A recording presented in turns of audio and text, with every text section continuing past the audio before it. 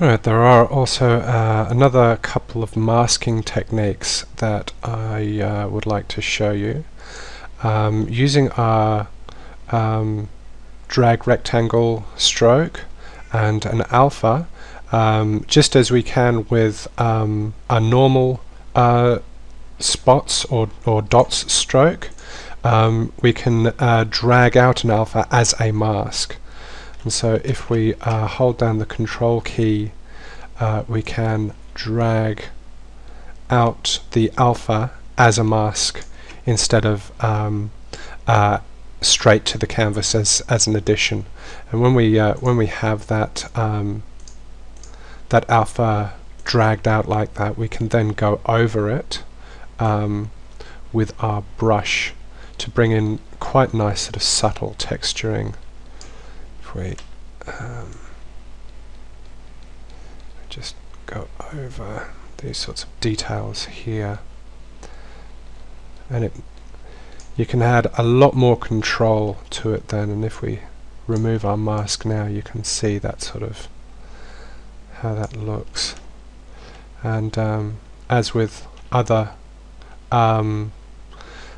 masks, we can reverse that mask if we wanted to just have the section that would be inside that alpha coming out as the mask.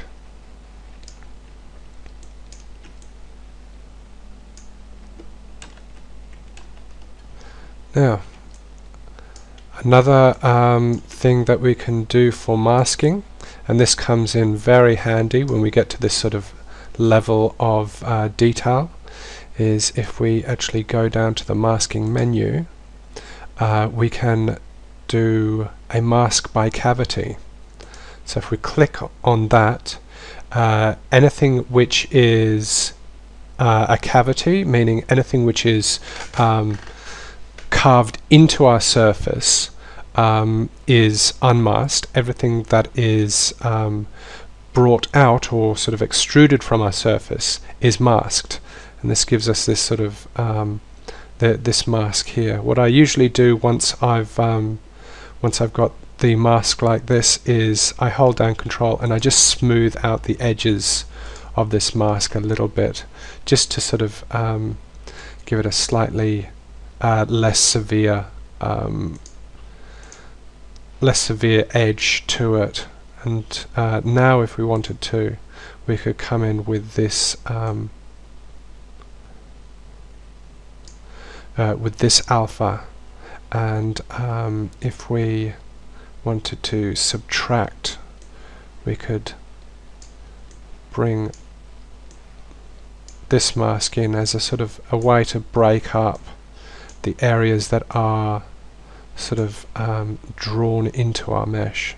And if I just sort of demask our object, you can see how it's only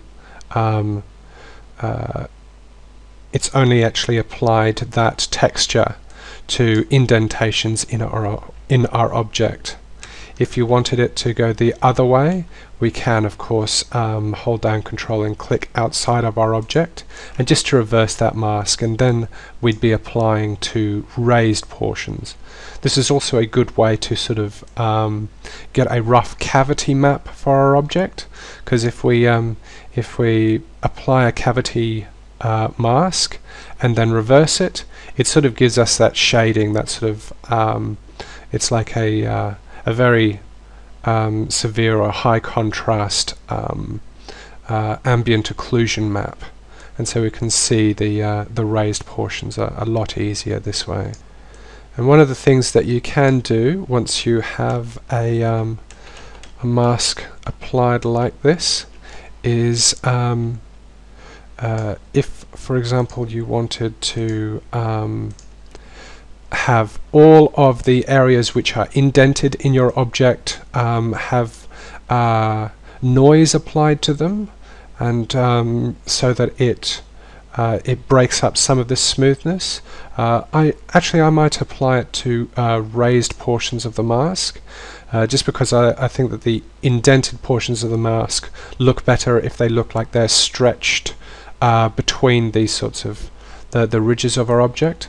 So once we've applied a cavity mask, we can go down to our deformation menu, and if we apply something like noise, and yeah, that's a little bit high, I might take that and just apply a noise of, and if it is hard to get a small enough number, you can sort of see the example there of how that works.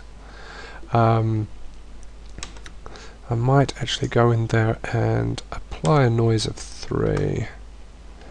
Now if I unmask those areas of the object, you can see that wherever there is a raised ridge, there is this sort of rough texture to it, whereas everywhere where it is sunken in, it's sort of stretched smooth. You can see that is sort of definitely on this sort of area of our object, because it's flat. The very sort of slight indentations that have happened as a result of bleeding over from the from working on this surface, you can see that it's applied the texture to everywhere that's raised up, and left everywhere that's indented. So that's another technique that you can use. And this also works for if we wanted to exaggerate various sort of details of our object. With this sort of cavity mask, if we then went and inflated the object, you can see that we have this sort of and I'll just unmask. You can see that the object has sort of swollen out in any area that that is raised up, and of course this is an extreme example. We wouldn't always use this level of inflation. If we made it sort of something fairly low, like 30, you can see how that sort of adds just that little bit of exaggeration, just to sort of make those details look a little bit sort of more pronounced. And of course, just so that you you know, you can take a mask and add to it with any other masking technique that you can use. So if you say you wanted to add to this mask with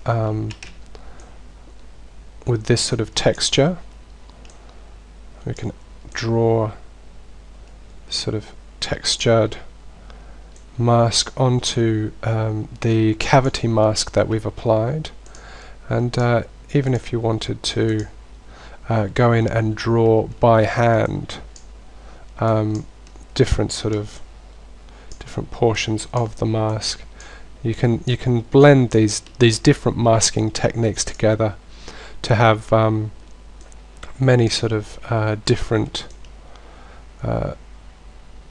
designs.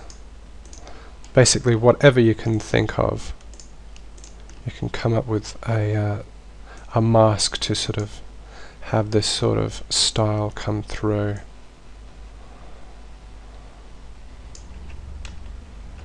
And